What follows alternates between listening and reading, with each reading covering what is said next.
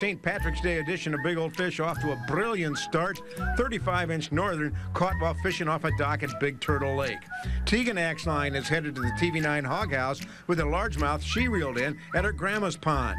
Every day's a great day to go fishing, so says Grant Day, who nailed this 23-inch northern at Big Birch Lake.